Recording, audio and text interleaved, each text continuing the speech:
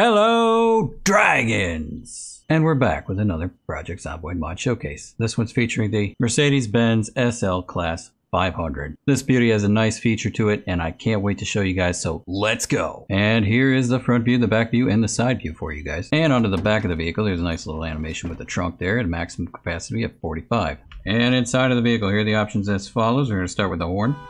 Sounds like the standard horn. We're going to move on to the headlights. Here's the headlights. Boom, boom, boom, boom, boom, boom, boom, boom, boom. Freaking sweet, dude. And onto the highlight of this vehicle. Check this out, boys. Boom. Oh, yeah.